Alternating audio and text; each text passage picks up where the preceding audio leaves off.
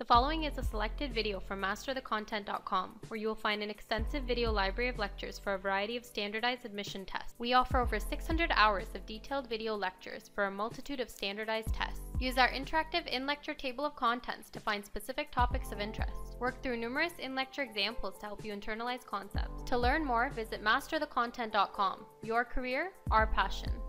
Now, what this diagram on the screen illustrates is Mendel's model for inheritance of alleles of a single gene.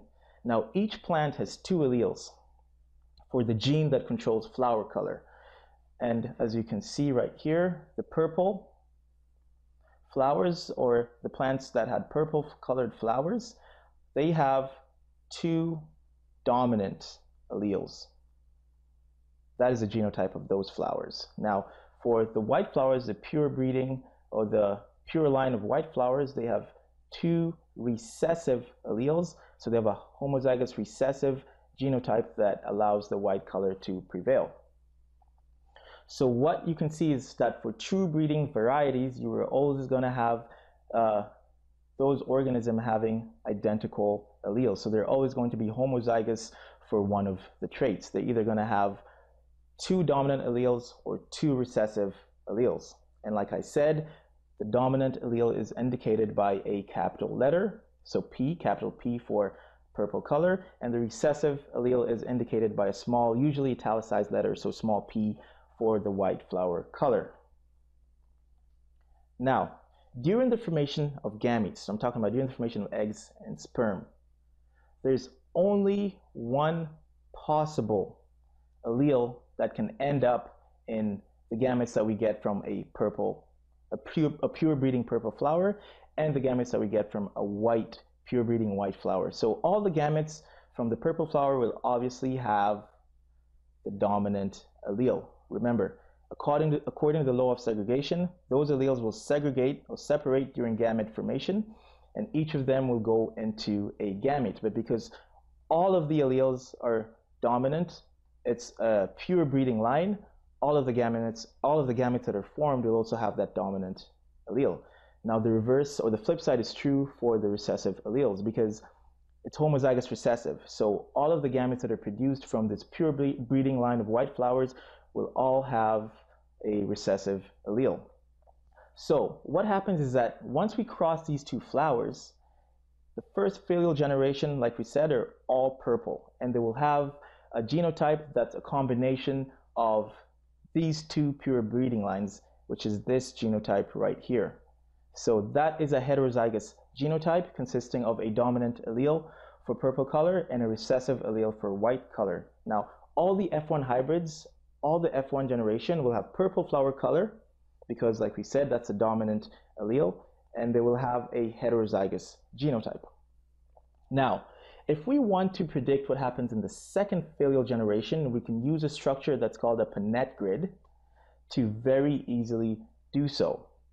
So it's a very simple genetic tool that you can use to predict the outcomes of genetic crosses. And because of the fact that we're dealing with one character, flower color, and all the F1 hybrids that we are crossing have the same genotype, we only need a grid that has 4 cells, or that is 4 blocks right there, because we have a heterozygous genotype. So all the gametes from F1 hybrids will either have the dominant allele or the recessive allele. So what you do in a Penetrance grid is that you're going to take the gametes from one of the parents, so from one of the F1 parents, and you're going to place them at the top right there, one for each column. And then you're going to take the gametes from the eggs of another F1 plant, so the mother, the female variety, you're going to put them on the left side right there, one for each row. So all you're going to do is simply cross these alleles vertically and horizontally to come up with all the possible genetic combinations or all the possible genotypes that you will see in the F2 offspring.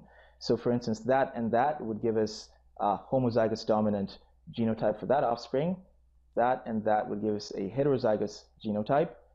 That and that would give us another heterozygous genotype. And the last one down at the corner right there would result in a homozygous recessive genotype. So those are the only ones that are going to be white. So a cross that involves heterozygotes, like those we see in the F1 generation, the first filial generation, is called a monohybrid cross. So what a monohybrid cross is just basically a mating between two individuals that have different alleles at one genetic locus of interest. So the character that you are studying in a monohybrid cross is governed by two or more alleles at a single gene locus. So this is a monohybrid cross. So selfing or self-pollinating or cross-pollinating the F1 hybrids is an example of what we call a monohybrid cross. So that's pretty much